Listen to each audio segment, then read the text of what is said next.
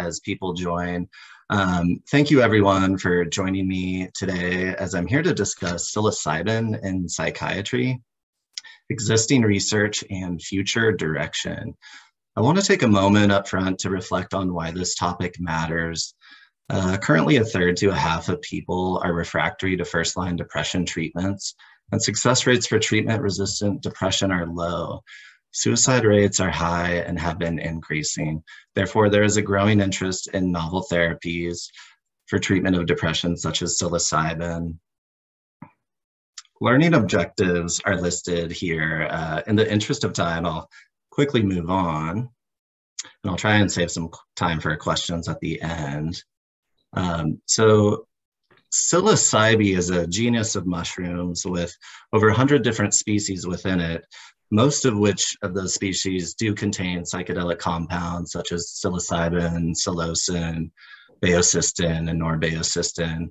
They look like little brown mushrooms. On the bottom left, we see a dried mushroom photo of Psilocybin cubensis.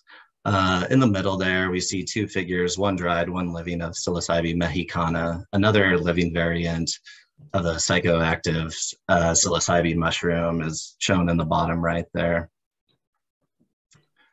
Different psychedelic mushroom species are found throughout the world on every continent besides Antarctica, as we can see here represented by those little black mushroom dots. Each one of those is a species. So there is a lot of fascinating history surrounding psilocybin in ancient cultures. However, history will not be the focus of today's discussion. But we do know that psilocybin has been used in spiritual and religious ceremonies in various cultures for at least 5,000 years, with ample evidence of use in multiple Mesoamerican societies. Aztecs referred to psilocybin as flesh of the gods. It wasn't until 1955 when Valentina and R. Gordon Wasson became the first known modern Westerners to actively participate in a guided mushroom ceremony in Mexico. And in 1958, Albert Hofmann, the discoverer of LSD, isolated and named psilocybin. He also developed a synthetic psilocybin that he marketed for that was on the market for a few years. Psilocybin was categorized as Schedule I in the USA in 1970, and this shut down any research on it really until about the year 2000. I do want to start the discussion today by talking about how psilocybin exerts its effects. So psilocybin, the top left figure, not sure if you can see my mouse cursor here, there's its molecular structure, and psilocybin is rapidly converted to psilocin via alkaline phosphatase and a nonspecific esterase enzyme. So psilocin is the active metabolite of psilocybin. And notice how the molecular structure of psilocin is remarkably similar to that of serotonin, or 5-hydroxytryptamine. And of note, psilocin is also remarkably similar in molecular structure to the psychedelic DMT, or dimethyltryptamine, which is the same as psilocin, just missing that OH or hydroxyl group. So psilocin acts as a partial agonist on the 5-HT2A receptors, also 5-HT1, 5-H2C receptors predominantly, maybe some other receptors as well.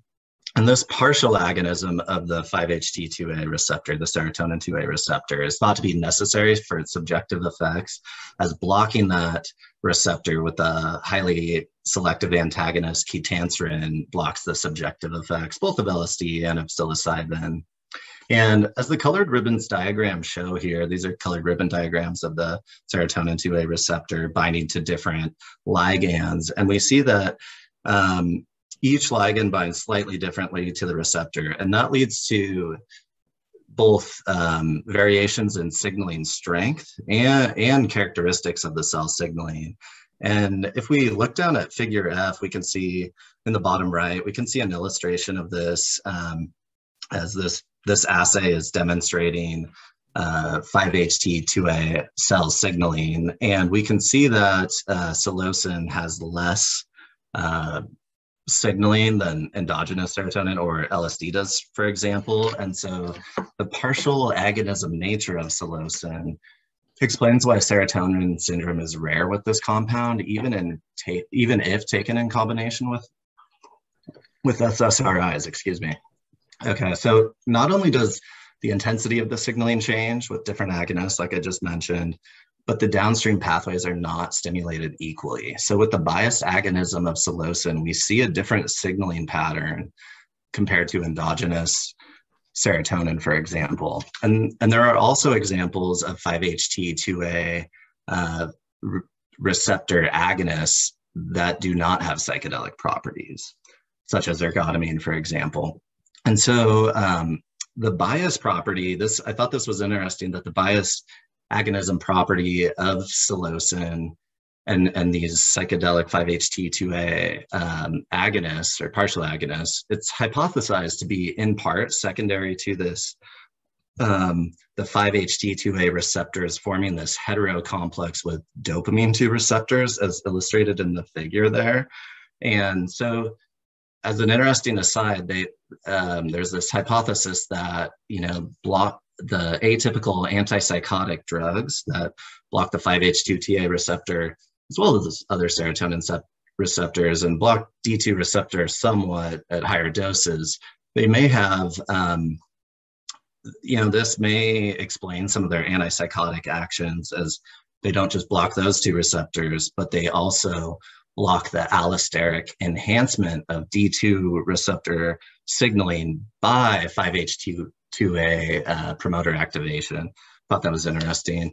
Other results of the signaling cascades, this is very simplified and it's complex, but one of the downstream effects is brain-derived neurotrophic factor, or BDNF levels increase, which is known to increase brain plasticity.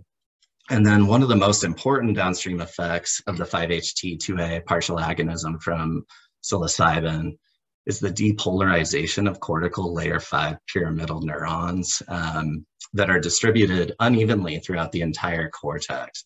So that's the Cliff Notes version of what is happening at the molecular level. But how is psilocybin exerting these effects on a brain network level? So in order to attempt to answer that, I need to first mention the default mode network, or DMN. Regions of the default mode network are highlighted in color in this figure. Key regions include the PCC, or the posterior cingulate cortex, and precuneus here. Also the ventromedial prefrontal cortex and the dorsomedial prefrontal cortex, as well as other regions. So the default mode, node network is thought to be involved in a number of activities, and it has this baseline balanced activation during rest. It uses the most amount of blood as compared to other regions of the brain, and it's thought to be involved in mind wandering and autobiographical memory, planning ahead, thinking about the future, and self-referential thinking. I've highlighted self-referential thinking in bold here because it's been hypothesized that the default mode network does play a role in thinking about oneself, forming a sense of oneself, and really playing a role in the formation of the ego. And it's not just involved in thinking about ourselves, it's also thinking about other people's beliefs, intentions, and motivations. And it may have some role in down-regulating or modulating emotions, feelings, and desires. And so the figure on the right is illustrating that activity in the default mode network. It's modulated by incoming external information, which is the top arrow there. And that's actively accumulated and integrated over time as we're moving to that red circle there and the right horizontal arrow. And it's integrated with intrinsic information as well. So long-term memories, conditional responses, strongly held beliefs. And so it integrates all this to form a rich context, dynamic model of the unfolding situation to help guide our behavior. A paper by Petrie and colleagues published in 2014 presented a new method to analyze brain networks and applied that method to functional magnetic resonance imaging scans of individuals who received placebo on the left, as shown on the left here, or psilocybin on the right. And what you're seeing are simplified cartoons of brain connectivity, where the width of the links is proportional to their weight and the size of the circled nodes there is proportional to their strength. And this is done to show to highlight the striking difference in connectivity structure that we see here. And this difference supports the idea that psilocybin disrupts the normal organization of the brain with the emergence of these strong, long-range functional connections that are not present in a normal state and only present in the psychedelic state.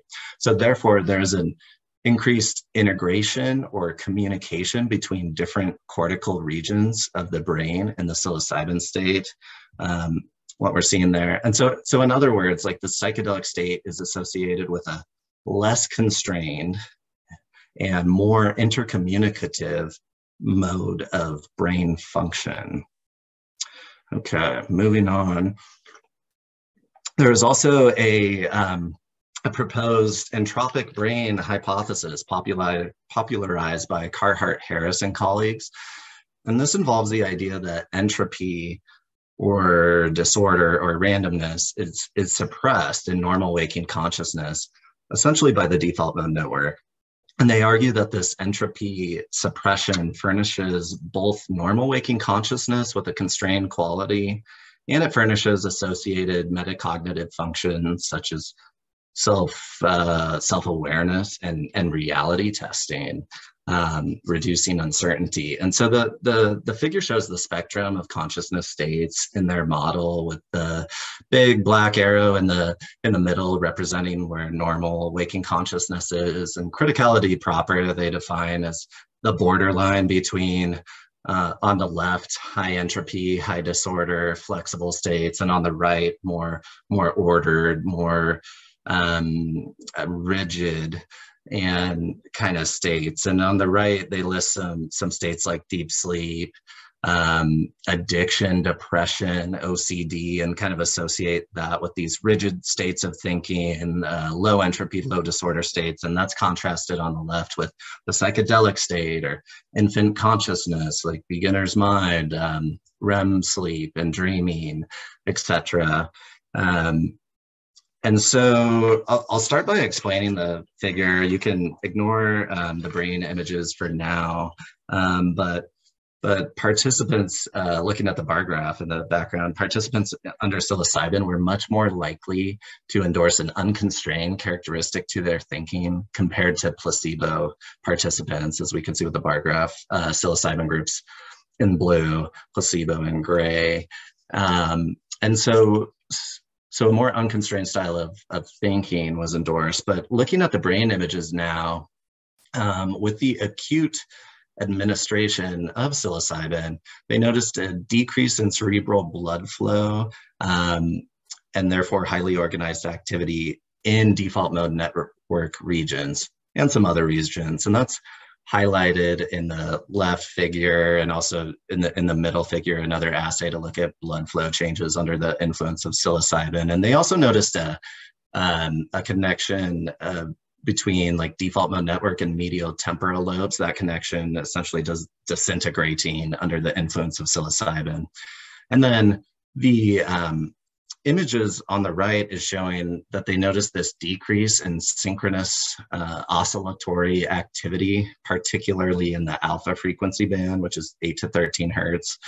And so interestingly, they therefore proposed that the neural correlates of ego integrity, which dissolves to a certain degree under the influence of psilocybin, is the network connectivity within the default mode network, and that alpha frequency synchronous oscillatory activity predominantly in the PCC area of the DMN. And that's what the ego integrity is. So they comment that, you know, these findings are consistent with the hypothesis that the default mode network does play an integral role in creating the sense of self or the ego. So thus, you know, in summary, they hypothesized that there's this basic mechanism by which psychedelics can be helpful in psychiatry, whether it's to treat depression, OCD, or addiction. And they propose that the psychedelics work by dismantling the reinforced patterns of negative thought and behavior by breaking down those stable spatiotemporal patterns of brain activity upon which they rest, so breaking down the default mode network essentially.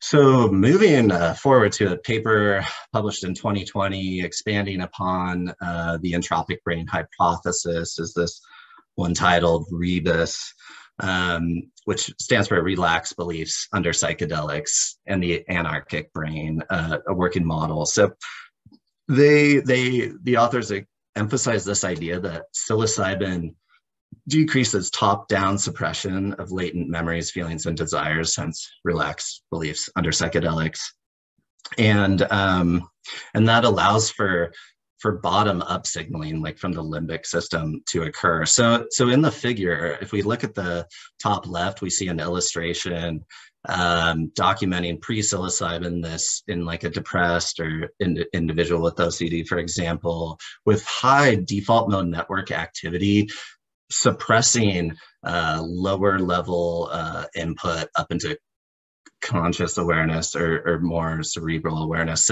So there's a big arrow here kind of suppressing lower level information coming up, hence we see the small arrow. And that's illustrated on the top right with this rigid, low entropy kind of ball dropping onto the hard surface there. And then on the bottom left corner, we note that the bottom up signaling, and hence the term anarchic, that arrow has gotten larger. And that bottom up signaling is allowed in the setting of psychedelics, which is illustrated in the bottom right figure by, a more entropic situation with more disorder and less rigidity.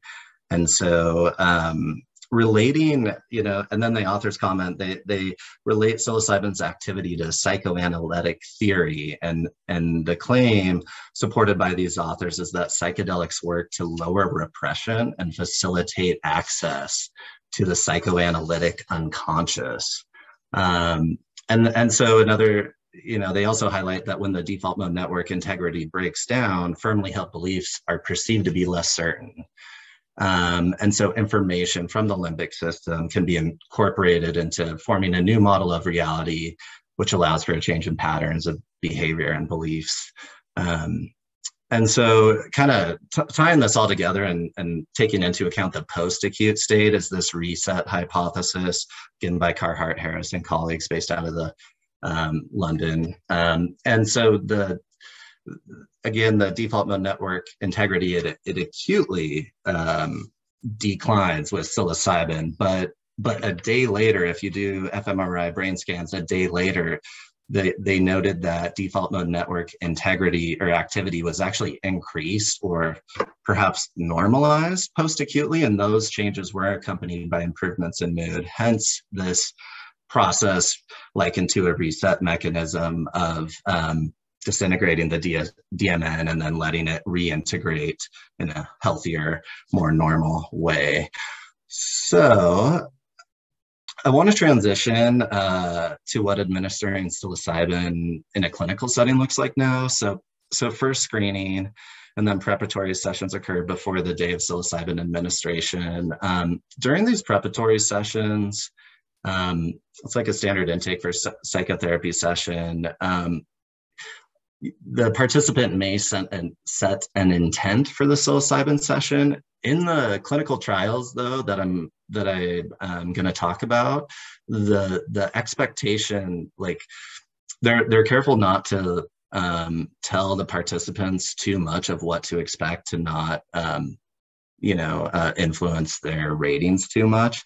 So it's probably done a little bit differently than it might be in real world settings if this were to get FDA approved in the future. So I'll move into talking about the psilocybin session itself right now, as is illustrated by this photo from the Johns Hopkins Center for Psychedelic Research. And this photo was taken from their website. And it's pretty typical. And what we see here is the participant is joined by 2 therapists or guides or monitors, usually 1 male, 1 female in all these studies. They're lying down on a couch or a recliner with pillows and blankets, wearing eye shades, listening to, there's some headphones there, and they play generally classical music. An important point here, though, is that the participants are generally directed to focus inward during their journey. So they're not asked to have a lot of back and forth conversation with the guides, like you would see in a typical psychotherapy session, or like you would see in a MDMA-assisted psychotherapy session. So I won't go into too much detail, but as an interesting aside, the MDMA-assisted psychotherapy seems very different than the psilocybin-assisted psychotherapy, because those MDMA sessions, there's much talking back and forth and more prompting and a more active role of the therapist. If you're curious, I'd encourage you to go look at the MDMA training manual. It's about 70 pages. There's a link on the most recent phase 3 MDMA trial, but that's not what's happening here. However, there is a post-psilocybin integration session or 2, or up to 4 after really each psilocybin session that's thought that it can lead to kind of consolidating the gains and helping the participants incorporate insights from the session into daily living. Okay. So there was a landmark psilocybin study out of the Johns Hopkins Center for Psychedelic and Consciousness Research, published in 2006 by Roland Griffiths and colleagues. So 30 volunteers who had never tried psilocybin and who regularly participated in religious or spiritual activities received psilocybin or methylphenidate, and then they switched 7 weeks later and got the other one. And the oral dose of psilocybin, 30 milligrams per 70 kilograms of body weight, that's a high dose of psilocybin. And what the figures are showing on the left is systolic blood pressure, and in the middle is diastolic blood pressure. And the top line has the circles representing the psilocybin group. And so what we're seeing is psilocybin actually led to a greater increase in systolic and diastolic blood pressure compared to methylphenidate. It's transient. They normalized after the session. And then on the right, it's just showing the timeline of the overall drug effects. So it kicks in within about an hour after administration, but the time to peak effect is roughly 180 minutes, 3 hours. And then 6 hours later, they're still having some effects there. It hasn't fully worn off. So here we can see volunteer ratings on 3 questionnaires completed 7 hours post. Hey, Nick. Sorry, yeah. Brian. Yeah. Hey, I just want to let you know, you have excellent lectures generating some questions in the chat. I don't know if you wanted to handle those as they came up or just wait till the end. Oh, thanks for letting me know, Dr. Shackelford. Oh, geez, I may just have to save these for the end in the interest of time. And if you or anyone else wants to pick up the most important ones, I'm happy to tackle those. But I'll try and get through and perhaps leave like 5 minutes at the end. I don't know if I have the skills to do both at the same time here, but I appreciate the comments though. Please keep them coming. Thanks everyone. I'll just continue and point out, I highlighted some interesting rating questionnaires here, and there are significant differences between the psilocybin and the methylphenidate group in all of them, except for a sensation of euphoria, but oceanic boundlessness and a sense of dread of ego dissolution, or I thought kind of interesting. Notice how there's more affect overall in the psilocybin group as well.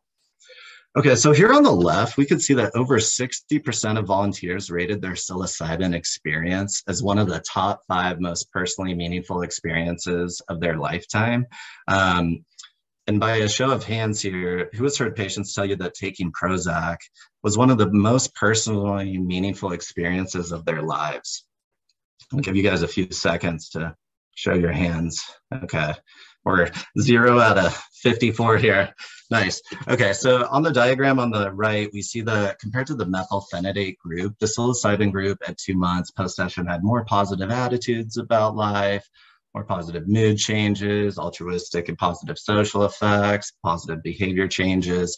and rated as improving their sense of well-being and life satisfaction. And then with the same cohort of people, they did a follow-up, and 14 months later, they showed that certain effects persisted even 14 months after their psilocybin session, including an increased sense of well-being or life satisfaction.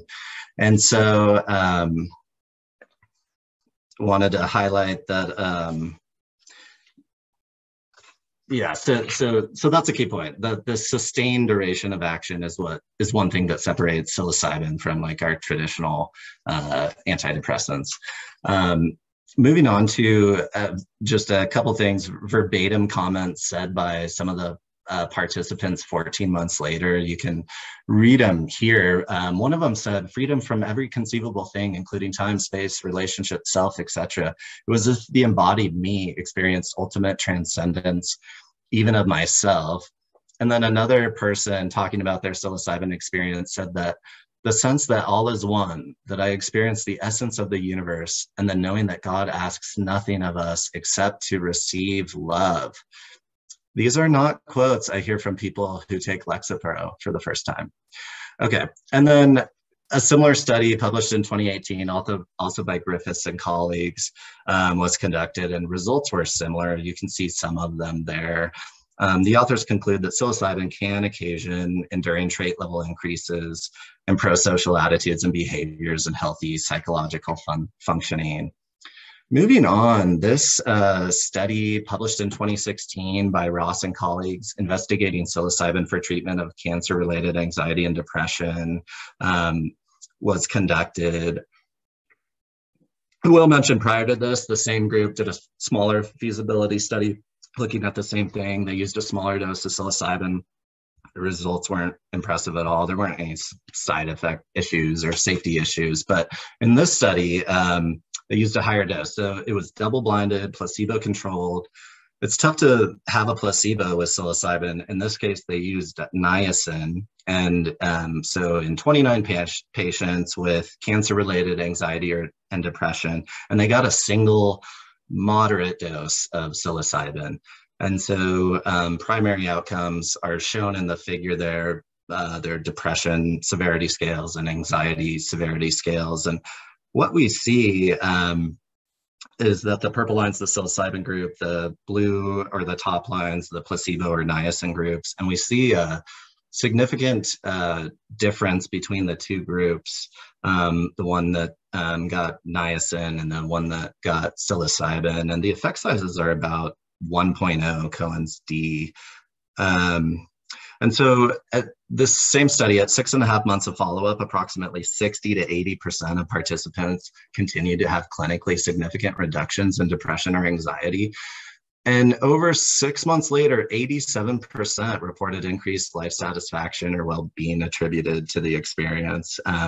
First bullet points shown by the figure there, and in the middle is some secondary outcomes that were notable there. Okay, the first, skipped a slide. Okay, the first modern trial of psilocybin for treatment-resistant major depressive disorder was published in 2016 by Carhart, Harris, and colleagues.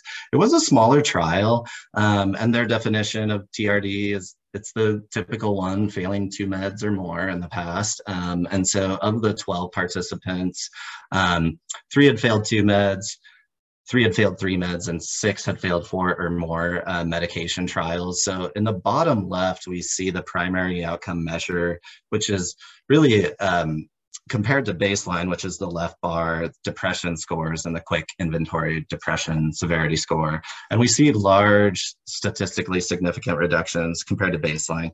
On the right, we see the same data there in a different format with the added data point of 6 months. So even at 6 months later, there was still a significant decrease in depression score compared to baseline. And note that those numbers in red are the Cohen's D effect size, which is calculated a little differently than Hedges G and hence is slightly less. Okay, so another study was published in JAMA Psychiatry, here, looking at the psilocybin use and major depressive disorder. So I've highlighted the name of a graduate of our psychiatry residency program here as a shout out to Dr. May. But this study was conducted with 27 patients who had MDD, and they were randomized to immediate treatment versus delayed treatment with psilocybin. They all underwent 2 sessions, first at a moderate dose, then at a high dose, and they all had supportive psychotherapy on average. And this included 8 hours of preparatory sessions, as well as 2 to 3 hours of integration sessions. And the study facilitators and guides and mentors, some were social workers, some were psychiatrists, some were psychologists, kind of all over the board, just highlighted a few characteristics. The average time they had been suffering from or had depression was 22 years. Mean time in current major depressive episode was 24 months. 2/3 were female. And so here we have the results. So on the left figure, we see the primary outcome measure comparing the 2 groups. The delayed treatment group is the darker circles, and the orange squares the immediate treatment. And we see a rapid and sustained reduction in depression scores. So week 5 and week 8 represent 1 week and 4 weeks after the second psilocybin session. And notice we have large Cohen D effect sizes of about 2.5, 2.6. And so in the overall treatment sample, 71% of participants showed greater than 50% reduction, aka a clinically significant response at 4 weeks of follow-up. And then on the right, we're seeing the two groups combined there, and still large effect sizes over a month after post-session 2. And so I just want to quickly mention that these effect sizes are looking at a change from baseline, and therefore whatever placebo effect is at play here, the placebo effect is hidden within that effect size. So we would expect that the true effect size is smaller if you were to somehow be able to subtract out the placebo, although the patients may not care if it's placebo or drug effect. And then so overall, these findings in the study suggest that psilocybin with therapy is efficacious in treating major depressive disorder. And then I'm not showing this, but additionally, all of the secondary outcomes, which included other depression measures and other anxiety measures, demonstrated statistically significant changes from baseline to 4 weeks with large effect sizes after the psilocybin sessions. And then they also noted, which is kind of consistent with most of the other studies I'll talk about, this association between more psilocybin occasion mystical type experiences being associated with greater decreases in depression. Okay, I'm just gonna grab some water here. All right, this study was published, I think, just in September of last year, fairly recently. Carhart, Harris, and colleagues published in the New England Journal of Medicine a study comparing psilocybin versus escitalopram for depression. This was a phase 2 double-blinded randomized controlled trial involving 59 adults with moderate to severe major depressive disorder, randomized into 2 groups. The psilocybin group received 2 moderately high doses, so 25 milligram doses of psilocybin 3 weeks apart, and they took a daily placebo pill. And then the escitalopram group took escitalopram 10 milligrams daily for 3 weeks, then 20 milligrams daily for the other 3 weeks until the study finished. And they had placebo psilocybin sessions. In this study, the placebo, they just decided to use psilocybin 1 milligram, a really small dose, and as placebo. The primary outcome measure was this change in QIDS SR16 depressive symptom score at 6 weeks compared to baseline. I'll touch on the results in a minute here. The patient demographics were similar to those in the JAMA psychiatry study I just showed. And basically the preparatory psilocybin and integration sessions were conducted during the general protocol. Both groups got the same amount of psychological support, as the authors put it, and the authors comment that may be augmenting the treatment of both groups. So here's the primary outcome measure, change in QIDS SR16 score from baseline. It's shown in the figure, and we see the psilocybin group with the red line, and the escitalopram group represented by the blue line or the top line. And the psilocybin group at times looks like it may be trending towards a statistically significant difference towards a greater decrease in depression than the escitalopram group. But as we can see, these confidence levels overlap at the 6-week endpoint. So they concluded there's no statistically significant difference seen between the two groups in the primary outcome measure. The secondary outcomes, however, are a different story, as we can see here. So every secondary outcome besides one actually showed a difference between the two groups, generally favoring psilocybin. Some of those secondary outcomes that were significant included remission at 6 weeks, according to the QIDS SR16. Also, changes from baseline at 6 weeks, according to the Hamilton Depression Rating Scale and the Montgomery and Asperg Depression Rating Scale. So other secondary outcomes that favored psilocybin over escitalopram include what we see in the left figure, the WEN, WBS, the Warwick-Edinburgh Mental Wellbeing Scale. Also, we can see on here, there's some abbreviations, but FS is a flourishing scale. There's a Spielberg's Trait Anxiety Inventory, a brief experiential avoidance questionnaire, etc. And these generally favored psilocybin over escitalopram. I want to talk about tolerability and comment that the incidence of adverse events was similar in the trial groups, and no serious adverse events occurred. But the percentage of patients who had anxiety, dry mouth, sexual dysfunction, or reduced emotional responsiveness was higher in the escitalopram group.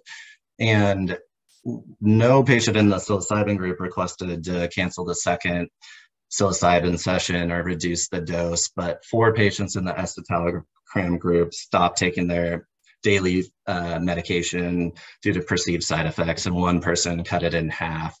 And so overall, what the study suggests is that psilocybin is an effective treatment for major depressive disorder and is not inferior to the current standard of care.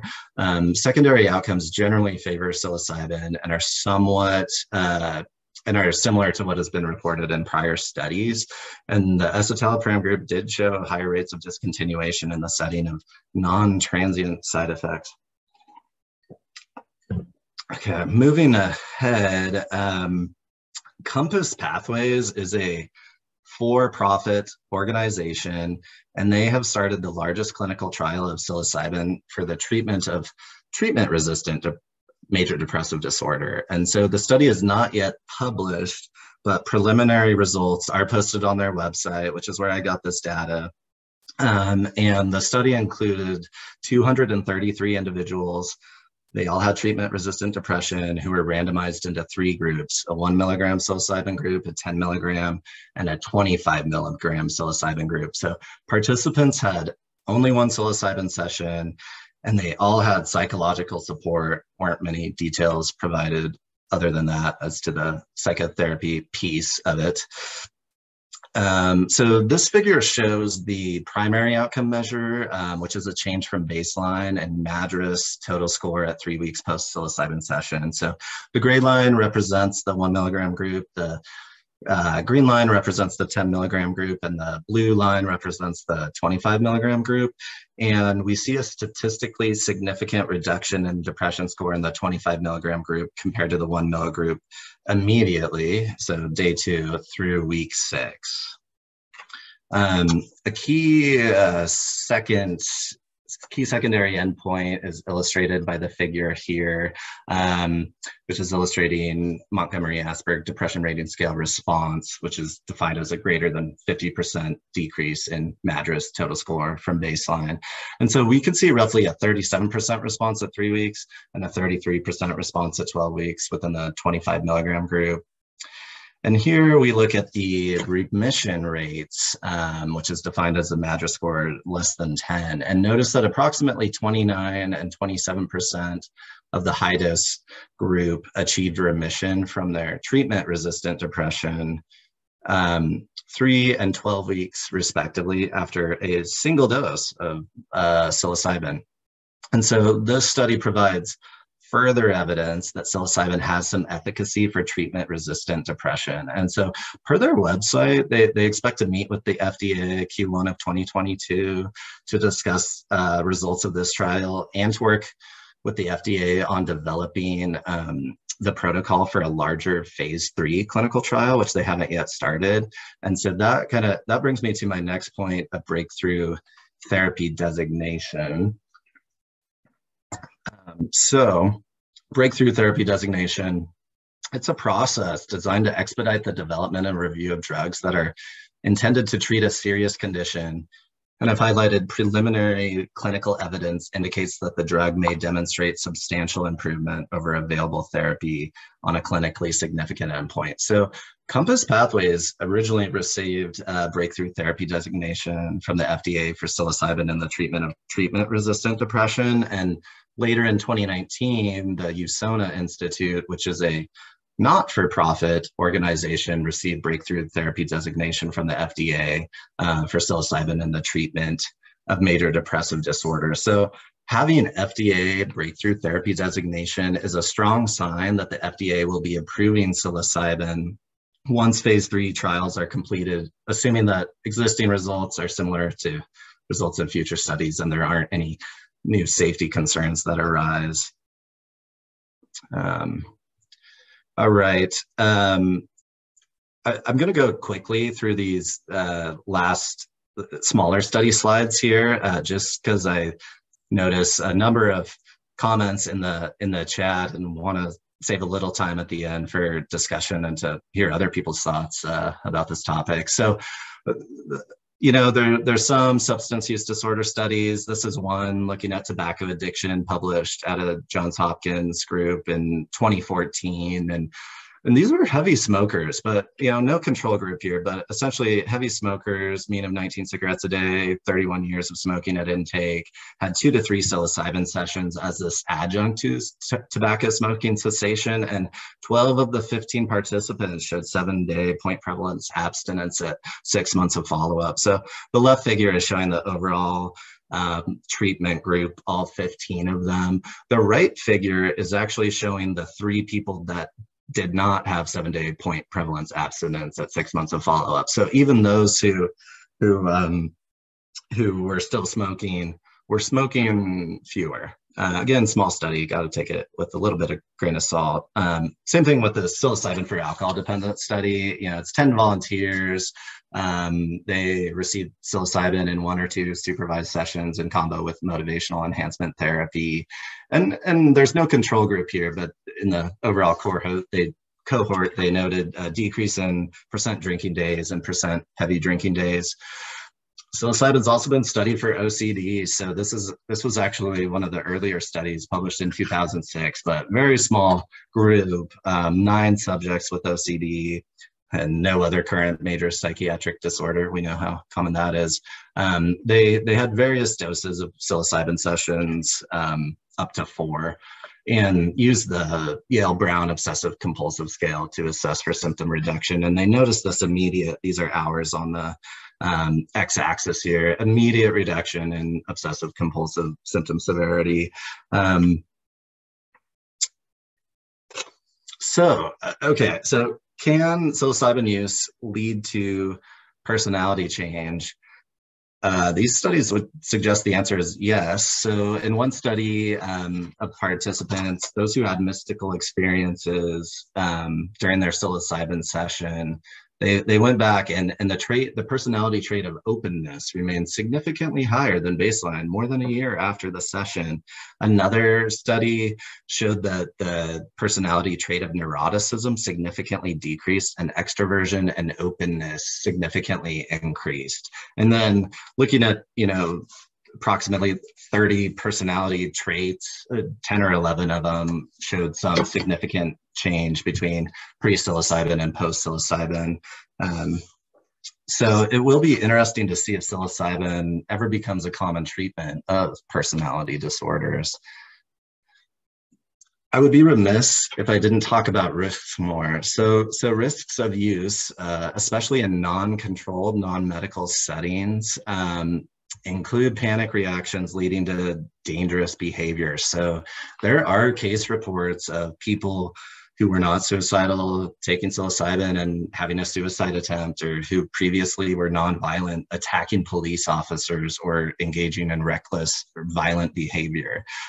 So I can't stress enough that the risks of psilocybin appear to be greatly reduced by administering psilocybin in a medically controlled setting. The safety of psilocybin in recreational settings appears to be much less than in medical settings.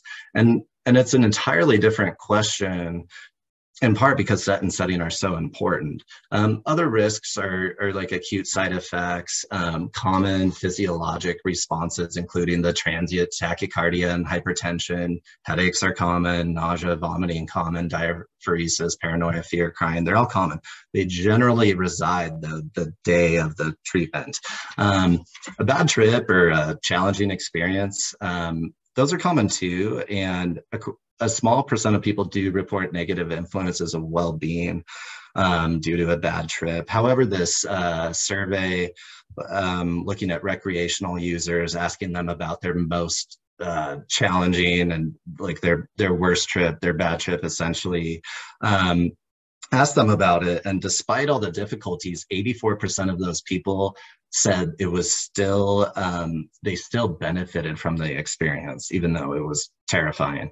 I asked, what about serotonin syndrome? The partial agonism nature of psilocin makes the risk of serotonin syndrome unlikely. And so it's actually what everyone in these studies is off of SSRI, and that's really because SSRIs will lead to a blunted effect or reduced efficacy of psilocybin. It just won't do as much if they're taking an SSRI. So I also have on the list here of possible risks, HPPD, hallucinogen persisting perception disorder.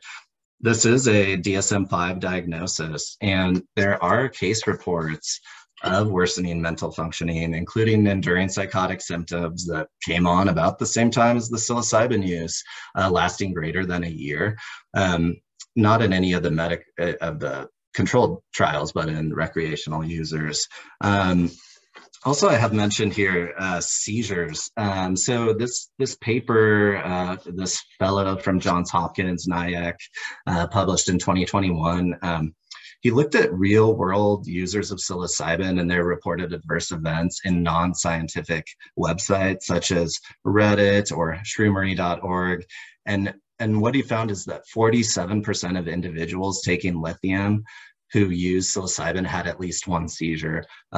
They also had a much higher proportion of bad trips. And so physiologic dependence is not possible, but psychological dependence can occur. Okay, as we're coming towards closer to the end here, I just want to highlight some of the pros and cons of psilocybin.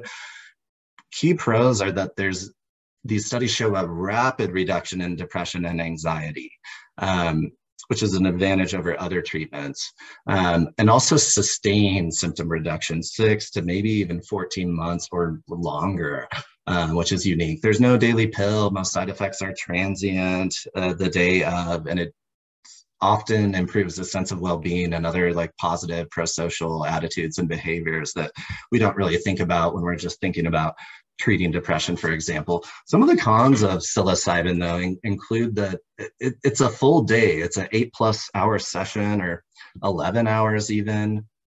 And so you need the staffing for that. It can be a really challenging or uncomfortable experience as traumatic memories are coming up.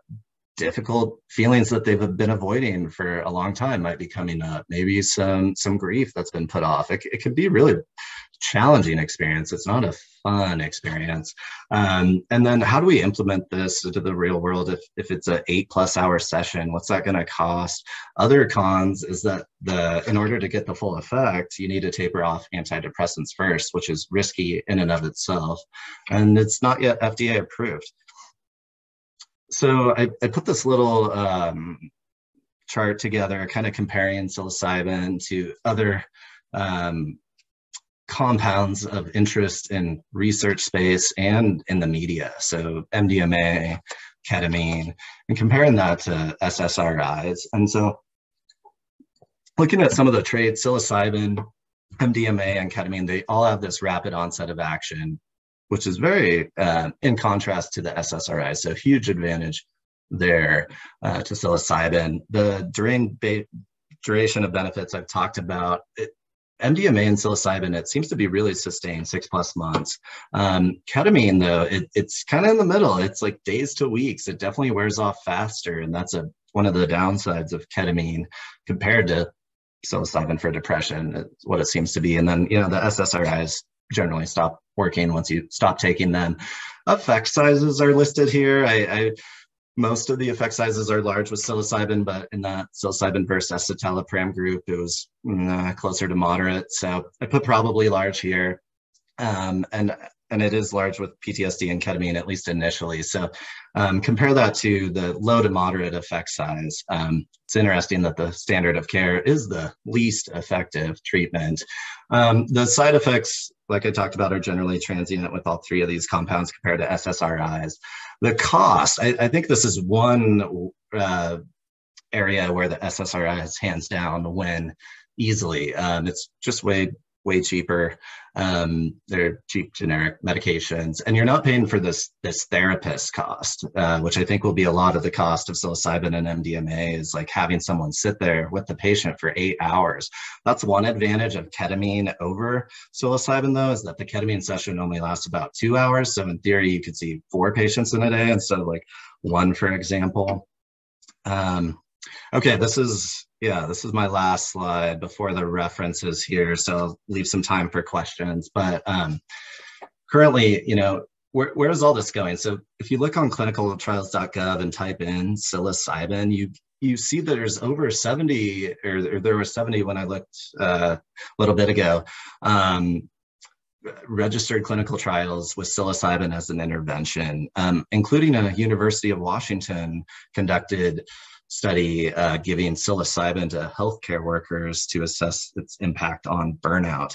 But other studies are looking at anorexia nervosa, many substance use disorders, OCD, body dysmorphic disorder, chronic pain and fibromyalgia, etc. And so it's being studied more and more with this growing body of evidence and the FDA breakthrough therapy designation. I'm predicting it will be FDA approved for depression in around 2025. Hard to say exactly, but it seems to be on track to get FDA approval. And once it is, I think successful implementation into clinical practice will be challenging, given the stark contrast of the psilocybin-assisted therapy session to the traditional medical treatment model of 30-minute follow-up medication management appointments. Many thousands of individuals suffering from depression could benefit. That's the most important thing to me in my mind. Those experiencing other conditions may benefit as well, as it's being investigated for other interventions, given the kind of the transdiagnostic efficacy we're starting to see in these early studies. More research is needed to determine if there's any significant lowering of suicide risk with psilocybin. I'd be interested to find